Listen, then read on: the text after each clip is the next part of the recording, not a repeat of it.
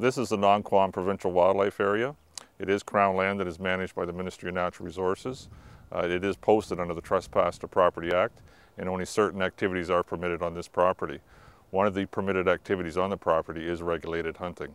The discharge of firearms for other purposes such as target practicing or skeet shooting is prohibited as indicated on the signs.